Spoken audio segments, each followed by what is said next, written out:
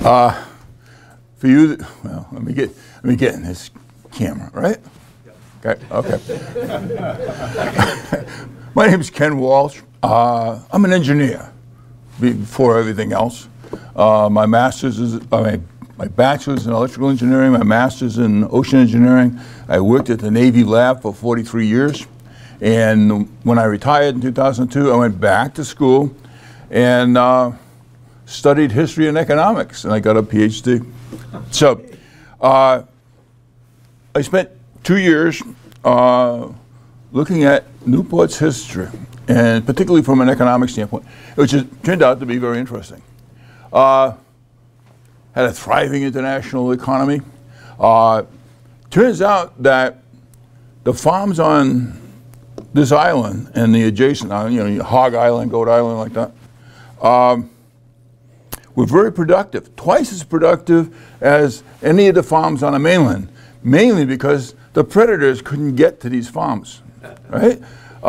And if a wolf or another predator managed to get to the island, you got hunted down and gotten rid of, right? So the island farms were twice as productive as the mainland. That gave them something to sell.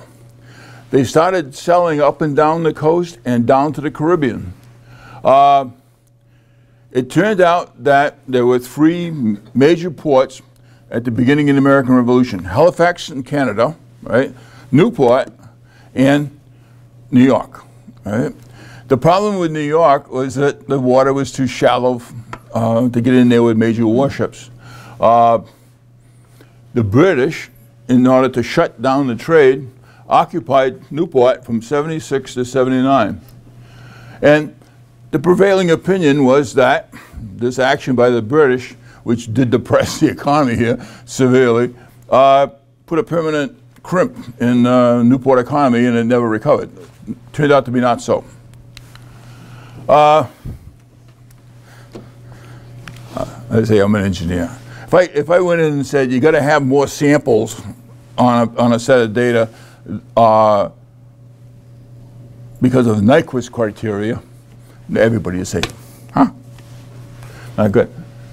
So what I did is I put this quote in, and now most people recognized Arthur Conan Doyle, A Study in Scarlet, the first of the Holmes novels, right? And he has Holmes saying it is a capital mistake to theorize before one has data. It biases the judgment. A lot of the contemporary literature, they didn't bother checking. So we went in and we checked. Used the local records. You go to the Historical Society in Newport, what you'll find is the tax records going back all the way to 1772. So you can see who's paying taxes and whatever. There was an industrial revolution in Providence in late 1700s. Slater Mill started it, and it went on from there. And then what that did, it produced a phenomenon called creative destruction. What happens is that some new product comes along, all the buyers shift from the old product to the new product. People who are making the old product go out of business. Right? So, and what happened was that Newport had to shift from a mercantile economy to a tourist industry, and then basically to what we've got now. Founded in, the colony was founded in 1639, and Newport was set up the following year. We got a charter. Rhode Island was the only non-secular state in the world when that charter was passed. It was signed by the king. Right? The only place you could go where you couldn't, the legal structure could not make laws regarding religion. Okay? And because of that, all the nonconformists ended up in Rhode Island because they were thrown out of every place else. A couple of examples. Aaron Lopez was a refugee from Portugal. He came with his family and then Tom Robinson was a Quaker, right? Neither of which were very welcome anyplace else. When Lopez went to, with his family, went to New York from Portugal because they had relatives in New York City. Right? Founding fathers in New York said, "We don't want you guys here," right? He said, "Go to Newport, they'll take anybody," right? So they went to Newport. Aaron Lopez became the richest guy in Newport in 1775. Excellent merchant. Newport became the major commercial center for the East Coast by 1760. They were trading with England for manufactured goods.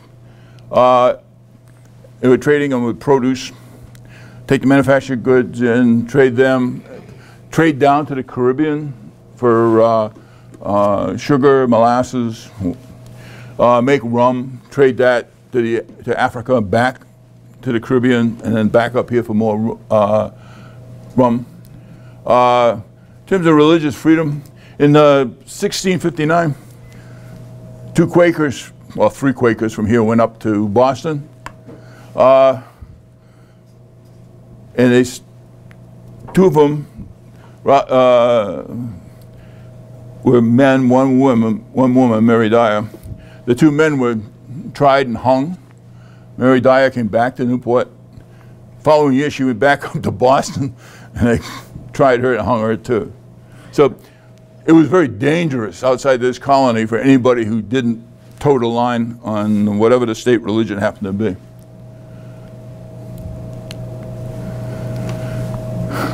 The colonial merchants traded with England due to economics and advantages.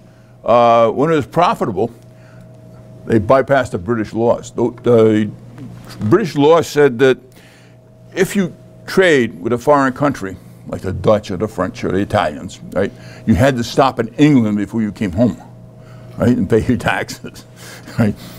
Colonial said, you know. And the problem was that it was too costly for the British Navy to effectively, stop the trade. And the results was a general disrespect for the English law and customs service. Charles II named this Edward Randolph as a surveyor of taxes. They sent him over to see what was going on. Randolph, the courts, the governor, and all the inhabitants supported or obstructed the British customs collectors and supported the smugglers. Randolph's comment in the thing was that neither law nor government in Newport, right? And the city had become a major port where there was much illegal trade.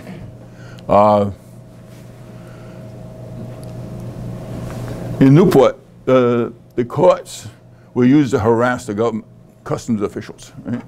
In many cases, a smuggler was caught. Right? They before they could bring him to trial, the evidence disappeared, the witnesses disappeared, and the guy was found not guilty. Right?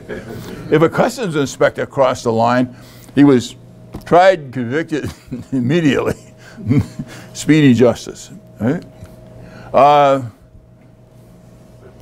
Documentary evidence was sent to the British Customs Service to England, describing the infamous practices of the colonials. The use of bribery and fraudulent papers and a highly effective way of evading the English law. Up until 1760, Newport's economy was unconstrained. Nobody could keep track of it. Matter of fact, Navigation Acts, but before 1763, the Navigation Acts provided a workable system. If it was profitable, they'd go to England. I mean, if it wasn't, they just bypass England and not worry about them.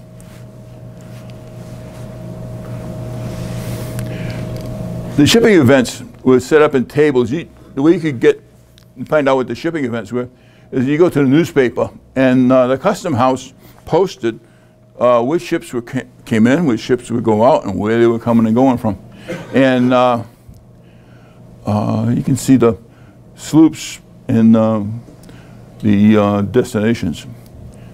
So one of the things you got to watch out for when you're reading these old newspapers, the first letter that it looks like an F, it's really an S.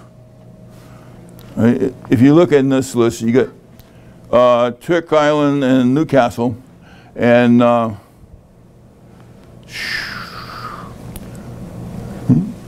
this right here, that's an S, right? Not an F. Right now, here are the destinations of the shipping between 1762 and 1763. If you look at this, you can see that most of the commerce was local, right? You had 494 ships in local trade. To the Caribbean, you had 133 ships trading back and forth to the Caribbean. In the whaling, you had 4. Nova Scotia had 15. What they were doing in Nova Scotia, the Brits would ship manufactured goods to Nova Scotia. These guys would go to Nova Scotia and pick up those trade goods. Now, 12 going to Africa. The only reason they were going to Africa is in the slave trade. Okay? So out of some 600 ships coming and going, only 12 were in the slave trade. This is some of the routes. In the slave trade, they would go this way. And they were trading not only for slaves, but for gold. This is the Gold Coast, right? And they come back around through the Caribbean and back and forth to England, back and forth this way. These are the types of ships used. Most of the ships were sloops or brigs. Some of them were a little larger. They would trade fish, grain, meat, lumber, whale oil, ships' tobacco. Trade with the West Indies with slaves, fish, trade goods, lumber, livestock. The King of England forbade the export of horses from England because he was afraid he wouldn't have enough horses for his cavalry. Right? When he did that, all the Newport people who were raising horses started trading quick with the Caribbean because the price went up. Right? This gives you a list of things that were advertised for sale in the Newport paper.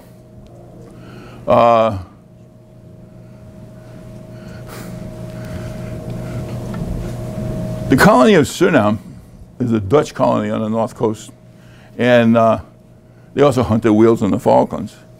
Now, this is a picture that was painted of a tavern scene by where is he? John Greenwood, right? Now, you got Cook, you got Isaiah Hopkins, Stephen Hopkins, and Joseph Wanton. Nobody liked him, right? Is the guy going to pull a punch on his head, and he's passed out from drinking too much, and this guy's throwing up in his pocket, right? Now, it turned out that he's a Tory, and when the Newport was occupied by the British, they made him the chief high sheriff, right? So he was not well liked. This picture, by the way, you can get off the web. The St. Louis Art Museum has it posted. Now, the price of molasses on the French islands in the Caribbean was half the price it was on the British islands. Okay? So there's a big advantage of trading with the French islands, right? All right. One of the techniques for justifying trade with the islands, under flag of truce, right? What they would do is they would take one Frenchman and a shipload of cargo and go down and trade with the French islands.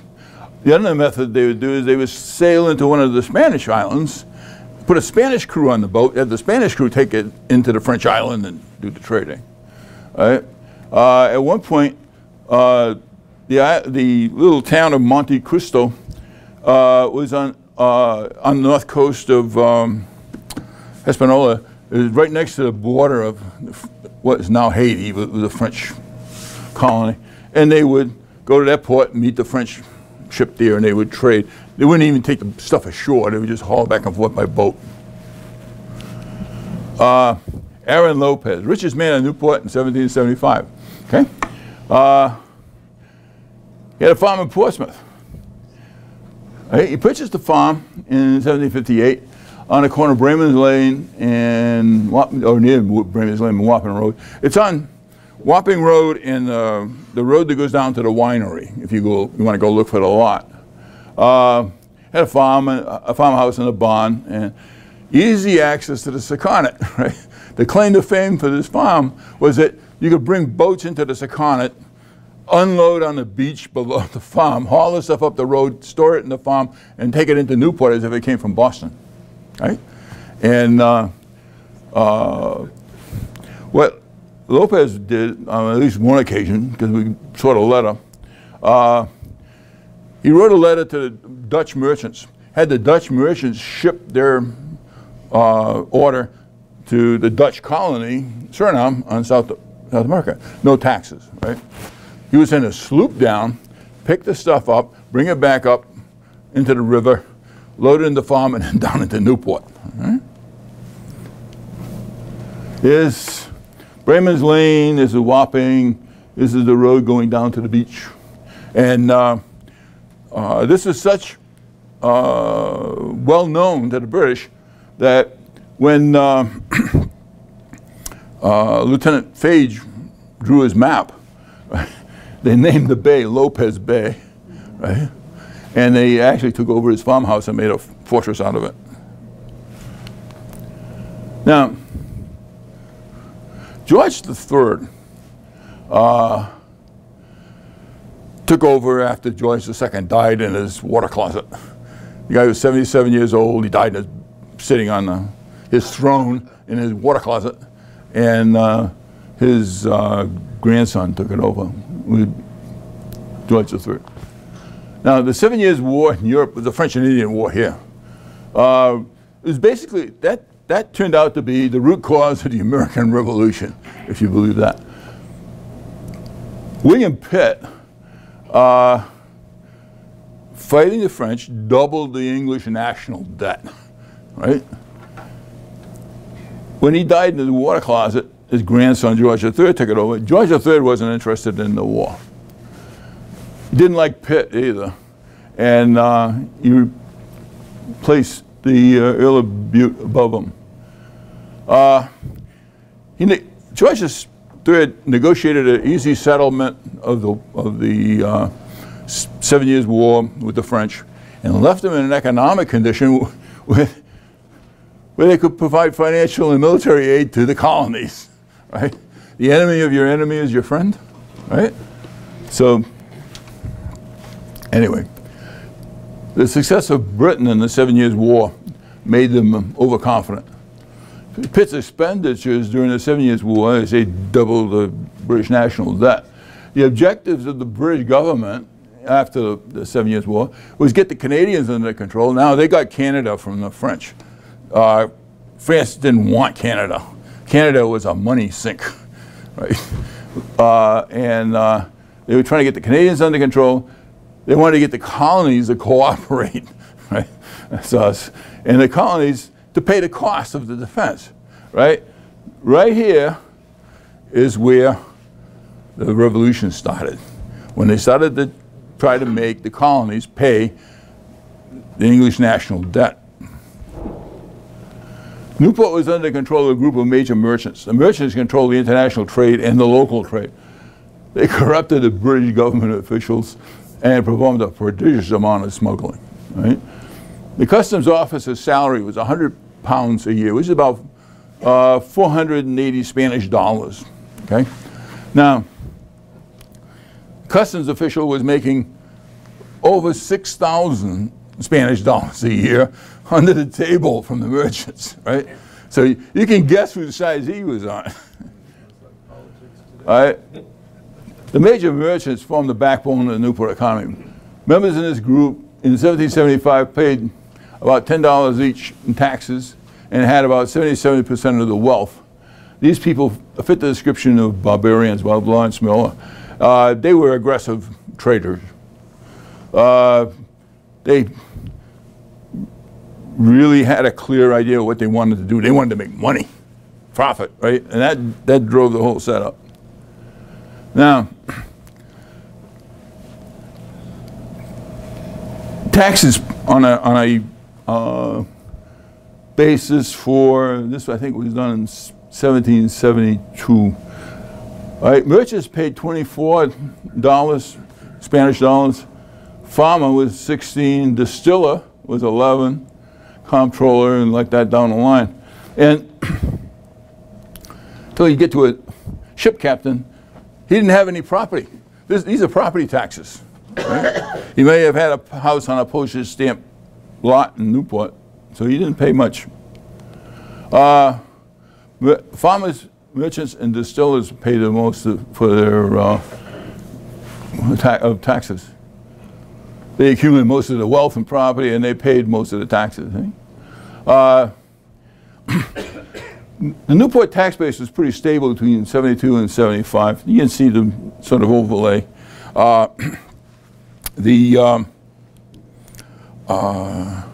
Taxes were property tax. Whenever they had a project they had to do, they would figure out how much it was going to cost, and then they would divide it up proportionally among all of Newport citizens. Everybody in Newport paid taxes. The mean value of in Newport of the town was about a little over $1 million Spanish dollars, and plus or minus about 200,000 when you're trying to do these estimates. That's an important number, it turns out, because that's the number we use to see whether or not Newport recovered after the Revolution.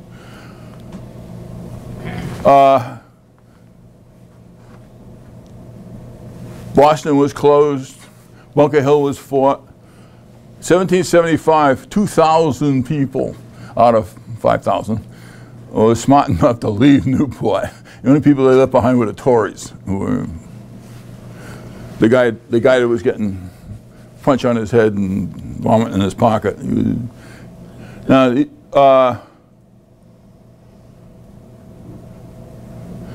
Lopez moved up to a small town in Massachusetts. Joseph Anthony moved to Pennsylvania.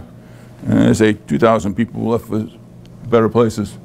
Port of Boston was closed in the wake of the Boston Tea Party. Guess where all those merchants went? They went to Newport. By the way, when the British tried to take Bunker Hill, they learned a hard lesson, right? They lost 47%, 48% of their troops trying to take Bunker Hill. And the reason for it was that the Colonials hid behind the stone walls and didn't stand up straight, and they just shot these guys as they come up the hill. The second thing they did was that they shot the officers first, right? In the British Army, the troops are cannon fodder. They're from the low class, that don't count for anything. The officers are from the noble class, usually, and they provided all the direction. Once the officer was dead, these guys just milled around, right? So, Bunker Hill, General Sullivan, the only reason they didn't lose more was that Sullivan ran out of ammunition. Okay? In an article published in the Newport Mercury in August of 1775, it was a letter. It was published. It was sent from Britain to the Brethren, in quotes, the Quakers, right? And it says they would be slaughtered by a large fleet and army that was being ready to sail against them. That was one of the things that prompted the 2,000 people to leave Newport. Right? The Rose, Swan, and the Kingfisher made preparations to cannonade Newport, but they never did. They went to Jamestown and burned a bunch of buildings between the East and West Ferry. The Rose and another armed schooner attacked Prudence Island, but there wasn't anybody there. I think they wrecked a windmill. And Prudence Island had already been evacuated. Now, of the three ports, right, Halifax the British had, Newport they occupied. They shut down the port. And then New York they had, right? That picture was taken of British reenactors on Siege Day in 1978. I was going to say 1778. But British arrived, 6,000 regulars, half British, half Hessian. Closed the port, martial law, no civil government, military courts were used for everything. All right? People who spoke up against the British were thrown in the prison ship. No freedom of speech.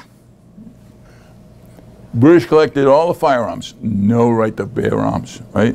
Now, when you look at the Bill of Rights, you can tell who was lobbying, right? We had personal experience in Newport as to what happens when you get an army in there to suppress you. These are forts along the top of Portsmouth. Howland's Ferry is out here going out to Tiverton. Bristol Ferry is here. Lopez Farm was made into a fortress. The Elms was made into a fortress. What they would do is take the house and they would raise a dirt wall around it, and the dirt wall would be thick enough and high enough to protect them from small arms fire and some light cannon. All right. Now,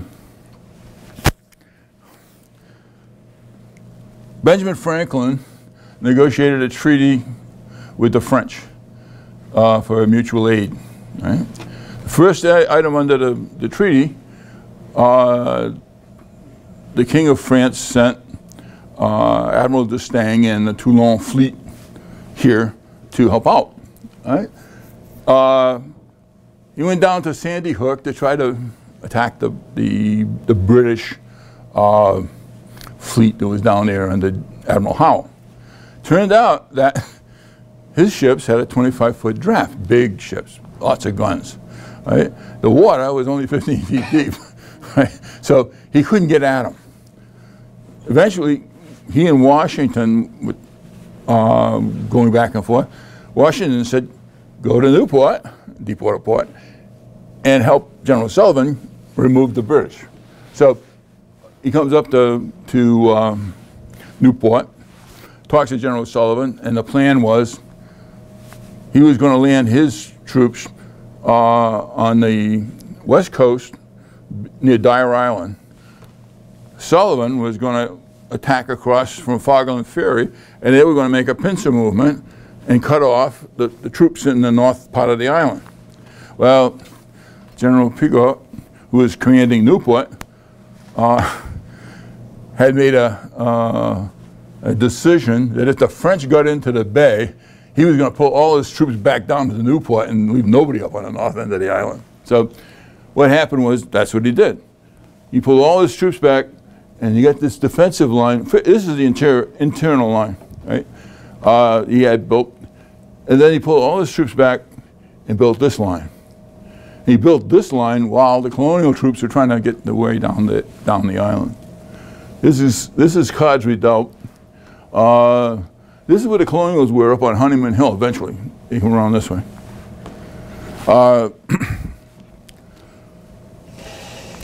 Siege did little damage to Newport. Most of the action took place up on Valley Road in Middletown, and there was a rear guard in Portsmouth that covered withdrawal in August. The French fleet came into the bay, and as they came into the bay, it had a gunfire cannon duel with the shore batteries the British had set up. British didn't do any damage, and apparently the colonials didn't do much either. I mean, the French didn't do much damage either.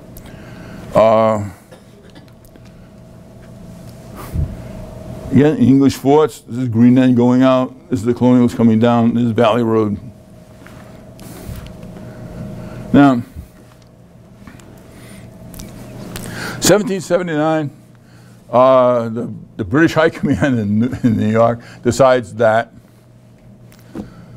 all these guys sitting up in Newport aren't doing any good to anybody, right? Except they're making a target of themselves.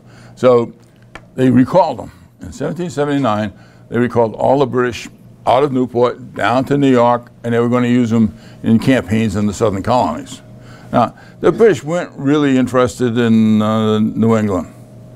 New England was basically a competitor to England, right? But they were interested in the southern colonies because that's where they got their cotton for the cotton industry. So they were going to pull them out and work them down there. So what happened in 1780, Russian boat comes with another French fleet, land, and they come and buy Newport.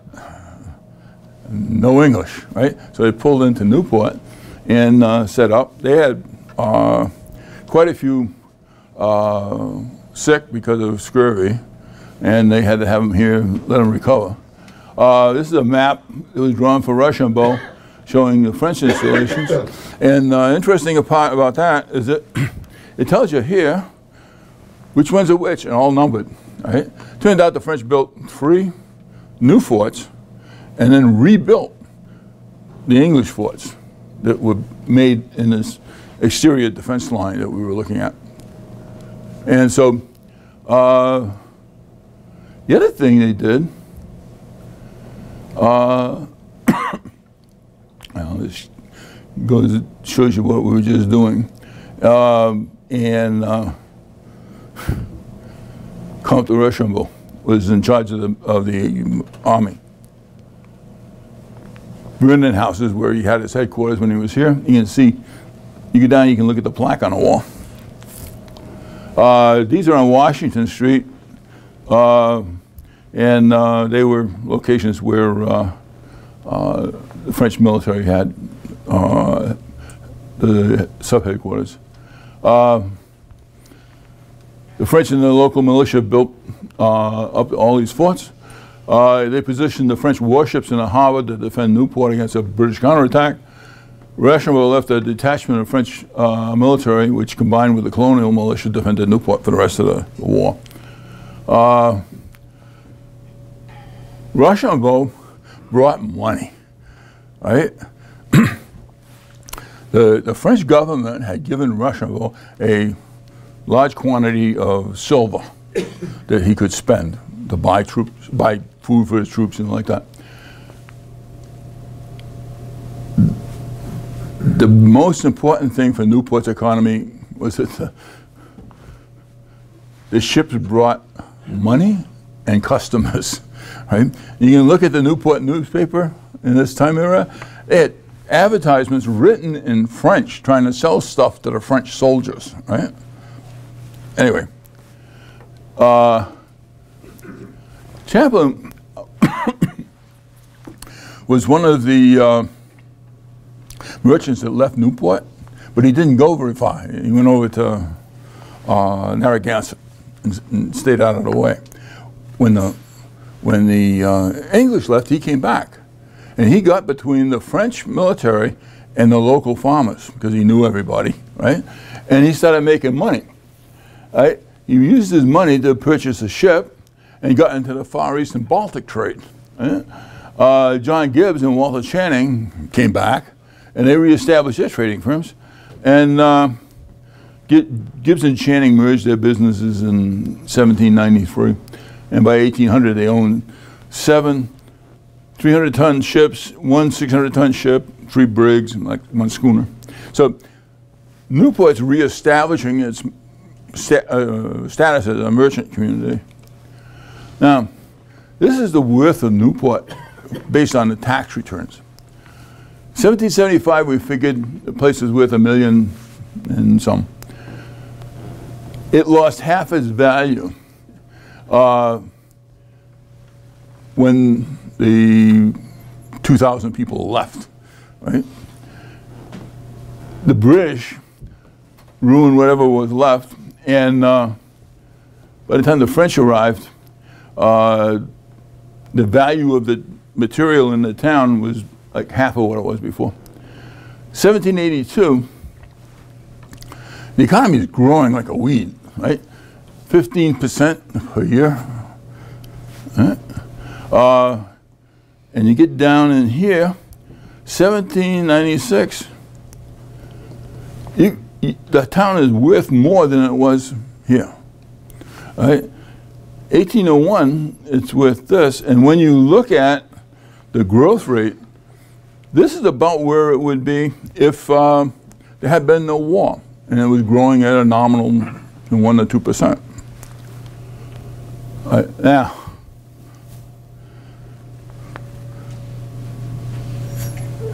I worked for the federal government for 43 years. I know what it's like. It wasn't good to these folk. Between 1801 and 1812, there were 4 groups with 4 different agendas. The French under Napoleon was trying to take all of Europe. The English were trying to stop the French. The United States wanted the British out of the Americas. 1803, we bought the Louisiana Purchase, okay? The British are selling guns to the Indians and ammunition through Canada, right? And they wanted them out of there. And so the people in the Congress were predominantly southern large landowners, okay? And southern politicians, and they wanted to expand westward their states, right?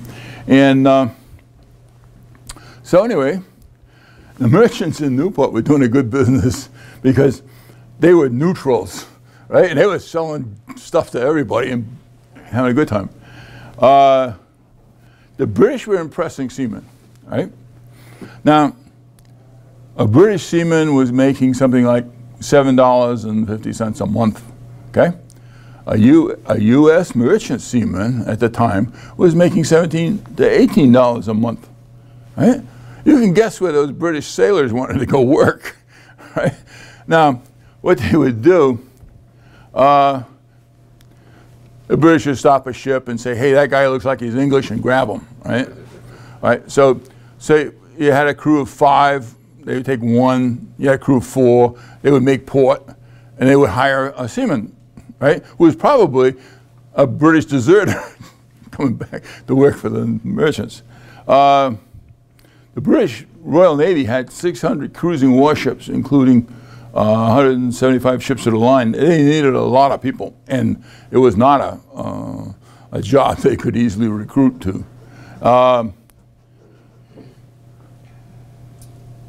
Nelson wiped out the French Navy, basically. After he beat the French in Egypt, he crushed the Danish fleet, and then then he went to Trafalgar and got rid of Napoleon's remaining forces.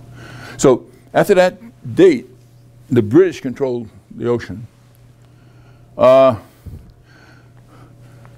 Americans were making a lot of money. It was stealing the British commerce, right? The British were involved in this war, but the Americans could come in and go and trade with it, whatever. Now, by 1811, the merchant marine fleet expanded from 500,000 tons to almost 1 million tons, doubled. They needed sailors for their ship. They were recruited from all countries. They were paying $16, $18 a month for able body, compared to the British, who paid $7. The British claimed that at least 20,000 British subjects deserted the Navy to serve in the American Merchant Marine. The American estimate was about 9,000. The justification for the War of 1812 for the U.S. government was that this enslavement of white American seamen on British ships, right? The driving motivation, however, was the intended expansion westward into the Louisiana Purchase, and the British was selling guns to the Indians. True objective of the War of 1812 was to attack Canada and remove the British from the Americas. Not the Navy or not the ships, right? But that. And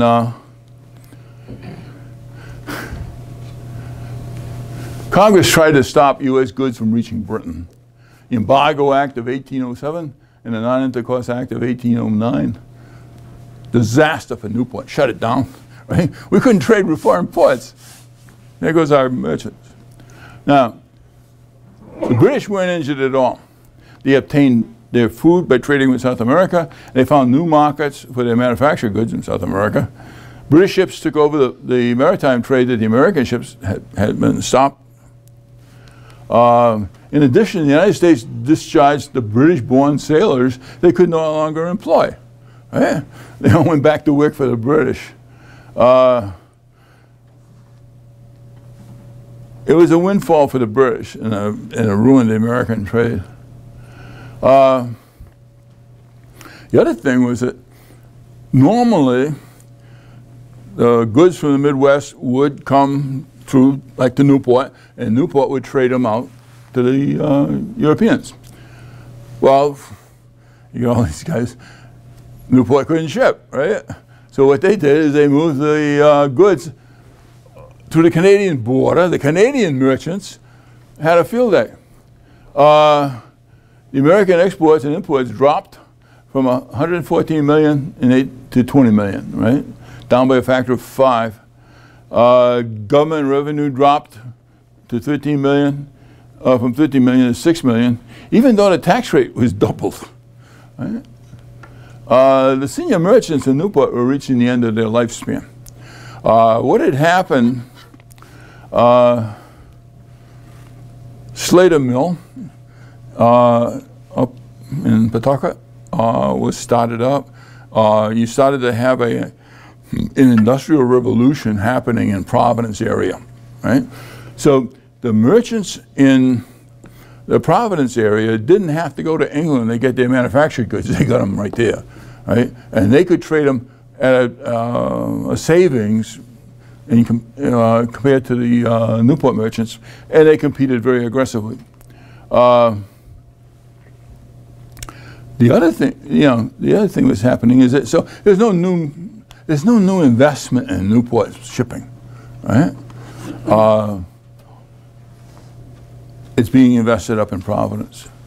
George Gibbs died in 1803, and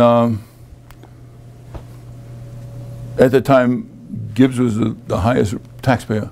It's George Gibbs. And what's happening, you look at these dates. These are the major Newport taxpayers in 1801, and look at when they're dying. All right? So by 1820, there's one major taxpayer left alive, right? Everybody else is dead, and their businesses are coming apart. Channing announced that he was going to take over the partnership of Gibbs and Channing. He continued to operate after George Gibbs died, then dissolved as of that day and became also Channing Incorporated. Top 10 taxpayers in 1793, 9 had died before the end of the War of 1812. The 10th is James Robinson, died in 1817 at the age of 79. So you can see the whole mercantile structure of Newport just collapsing. By 1820, of the 9 that survived, 3 more died. The other 5 minor merchants and 1 major merchant is Thomas Dennis to rebuild Newport. And what happened was,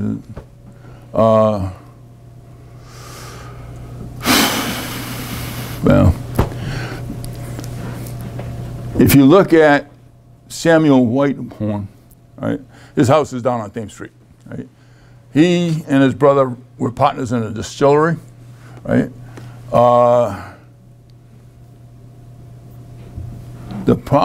And he was a junior partner in the distillery. He's a good administrator. He ran the merchant bank. He imported molasses and sold some of it at retail, and still likely in the slave trade.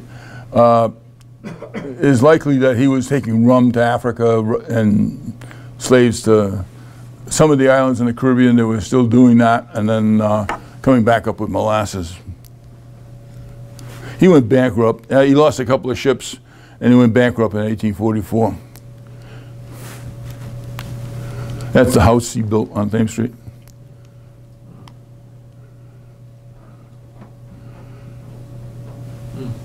up until about 1807, they were still operating at a profit, even in the adverse trading environment, mainly because the costs were up so high.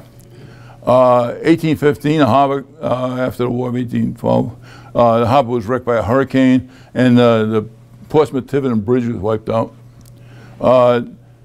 Had there been no more changes, Newport might have recovered. However, the Industrial Revolution in Rhode Island, centered in Providence, brought big changes. After 1815, this is what's going on. Here's Providence here. Here's Newport. You can see building up 1780. This is where the British occupied it, dropped it down, and it starts building up again. Now, right about here, steam engine in the U.S. takes off. Providence takes off. Newport continues on at the same growth rate. Okay, this increase in here is railroads, steamships. Providence became a big manufacturing center for steam engines. They were building railroad engines, all kinds of things. And during the Civil War, the woolens manufacturers in the northern part of the state made a fortune. They produced most of the woolen uniforms for the United States Army, and they were doing quite well.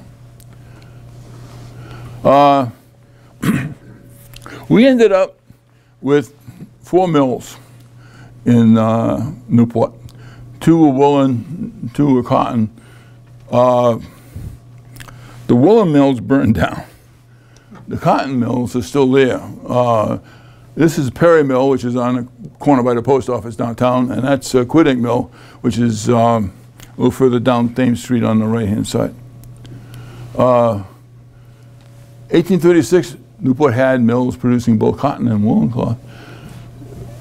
It's Warwick and here's Newport. You can see 1809, you had 6, 12, 11, 13, 29. We had 4 in 1840.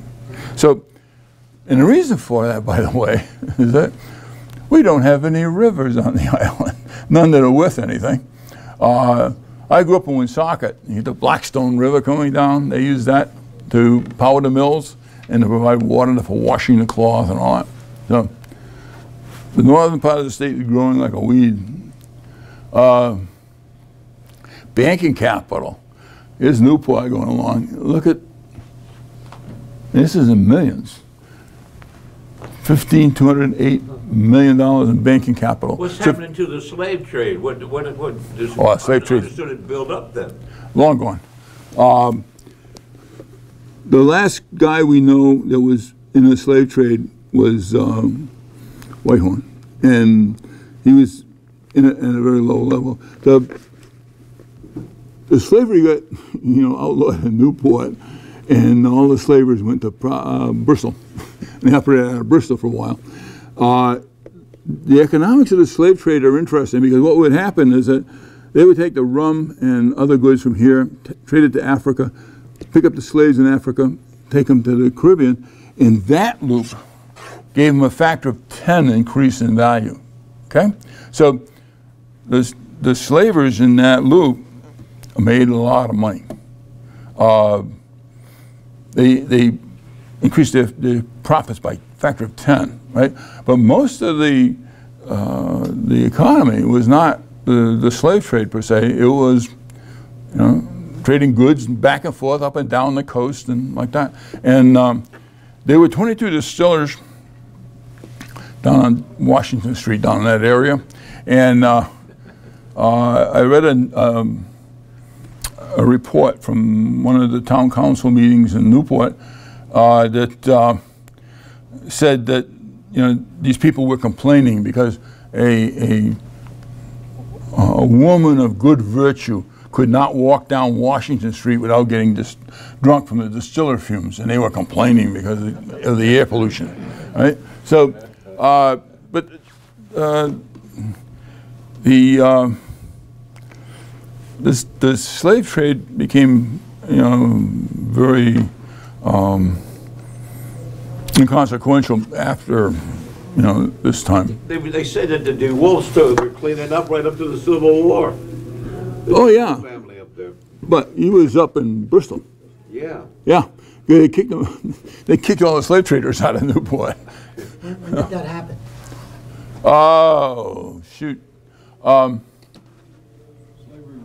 was before the War of 1812. I forget exactly when they outlawed the slave trade in Newport. It didn't stop Whitehorn. Whitehorn was trading in that loop up until like 1844. But from what I understand, he was the only one left, and he was doing it because they needed molasses for their distillery. By the way, most of the rum from the distilleries in Newport were trading up and down the coast. I think they said 2/3 of the rum was drunk in the colonies, right? And 1/3 of it was used in the trade. Right. Yes. Yeah. The thing that put the finish to the Newport trading was the railroad. They built a railroad coming up from New York along the coast, up through Providence, up to Boston, and the coastal trade out of Newport depended on picking up produce along the way and selling it in New York and back, vice versa. Now, when a train was there, train does 30 miles an hour. What does the sailboat do? Train arrives on time, the sailboat's, you know, stuck with the wind and whatever. As long as the sailboat was the only mode of transportation, Newport was doing pretty good. When the train came along to compete with them, it ruined the coastal trade.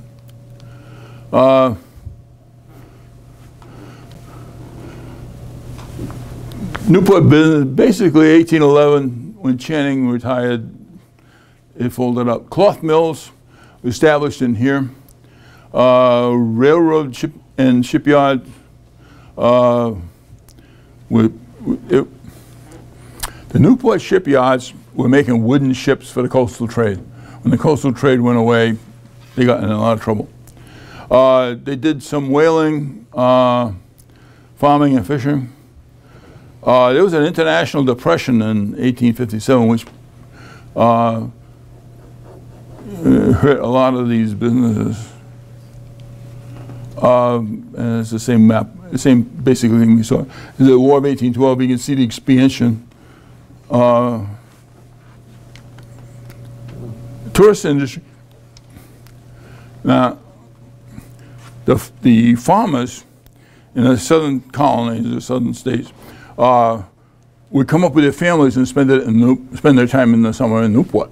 Right? At the same time, the Newport merchants would be making deals with them for either transporting their cotton or bringing it up here to be manufactured into cloth.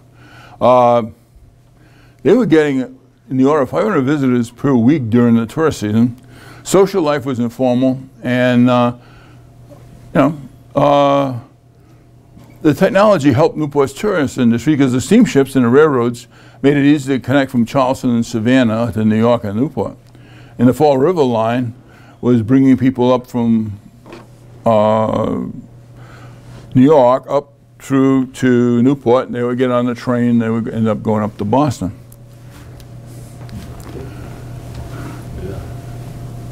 The problem you got into is that we're now, these people, they're from the South, right? They're slave owners, they're running cotton, they're growing cotton. Civil War wiped that out, okay? Now, Bellevue Avenue in 1850 was a dirt road, and you could buy land on Bellevue Avenue at $300 an acre, all right? Land speculators moved in. They bought it for $300 to $400 per acre, and 1853, they were selling it for $2,000 to $5,000 an acre, right? Now, this came out of the city documents, so it's reasonably good. Up until the Civil War, it was a mixed population of upper middle class, and from both the South and the North. In many cases, the heads of the family would be doing business with each other. They opened a hotel. Bellevue Hotel opened on St. Catherine Street. Atlantic Hotel opened on Bellevue, and Ocean House opened on Bellevue. What about clipper ships going to China? Say again? Clipper ships going to China. They had some. They were doing that before the War of 1812. That's where they were making their China runs and the Baltic runs. During the War of 1812, the British ran a blockade on Newport and caught those ships coming back. That trade more or less collapsed. That's the picture of the Ocean House. Conclusions. The occupation by the British, 1776 to 79, stopped the trade, chased away a lot of prominent merchants, but it didn't do any major damage to the town's infrastructure. It did not change the trading environment. As long as everybody was using wooden ships, right, and there was no overland transportation, things were pretty good for Newport. Newport recovered and was back in the international trading business by 1801.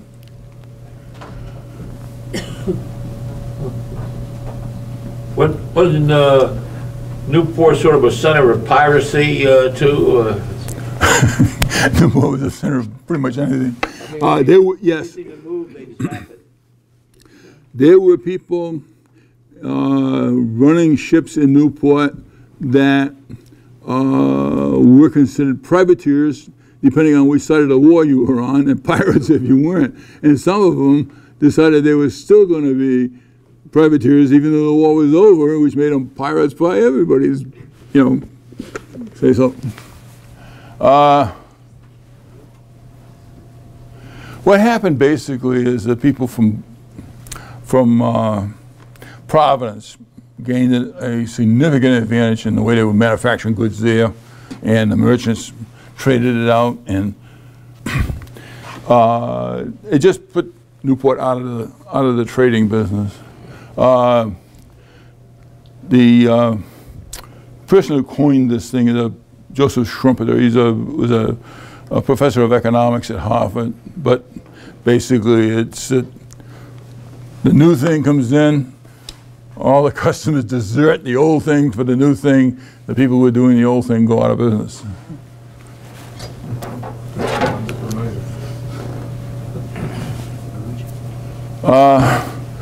Capitalistic systems get changed from the inside. New goods, new market methods. Slater Mill was the start of the Newport's problem. Once Slater Mill in the northern part of Rhode Island started in its industrial revolution, Newport was in bad trouble. The difficulty with Newport is you can't get to it. Right? Once you get away from travel by ship, right, if you got somebody coming down from Providence, he's got to come across either Mount Hope or he's got to come across from Tiverton, and then he's got to come down the island, then he's got to go over to Jamestown on a ferry, and then from Jamestown to Narragansett on a ferry. Whereas somebody in Providence, he wants to go to New York, he gets on a train, goes down the coast. So it's a very hard place to get to. Second, there's no water resources, no water power on the island, right? So they were limited until they started getting steam engines, all right, which were manufactured in Providence, by the way. Steam engines, they couldn't run their factories. And then they had to bring the coal in. You notice all the factories that were built, they're making either cotton or woolen cloth, were down on Thames Street. And the reason for it was that they had to run on coal. The only way you can get coal to them is to bring it in by barge or ship, right? So they were at a competitive disadvantage because you go up to Providence, you got water power. You don't have to bring coal, you don't have to ship it. So it was a problem. And then the Providence merchants just competed them out of business.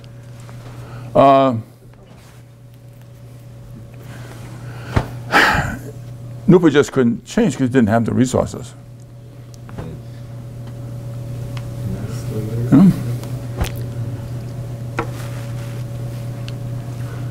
So when did they get into the tourist business? I mean, when did the look at the houses that New Yorkers come and all that? When did all that start? Basically after the War of 1812, in that time frame, what was happening is that the rich people in the southern states where they were manufacturing or growing cotton and other things, where they had trading relationships with the merchants in Newport, they would bring their families up here in the spring, go through the summer, in the fall they go back south. And you know, this is a nice place to sit out the hot summer in Savannah or like that. So that's basically how it started. The Civil War put an end to that because those people no longer had any money. And then the people from New York, who were making all their money on railroads and whatever, started keeping an eye on Newport. And Newport is a nice place. It's not crowded. It's not hot. It's relatively cool in the summer compared to these places. And so they decided this was a nice place to have their summer homes and move their people out of New York and wherever else they were. It turns out that the people from New York came up into Newport and built their houses out of stone. The people from Philadelphia, who were rich, moved up to Jamestown and built their houses out of wood. There are very few of those wooden houses left in Jamestown. There's a lot of stone structures left over at Newport. The beneficiary right now of a lot of that stone structure is Southern Virginia University. Most of their big buildings are leftover mansions that were donated to them and converted over to the school.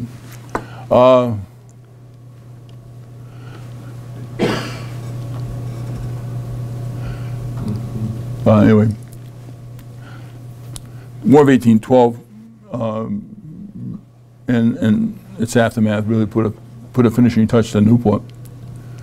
Backwards. Yeah. British occupation, did not finish Newport. Industrial Revolution, Rhode Island finished Newport.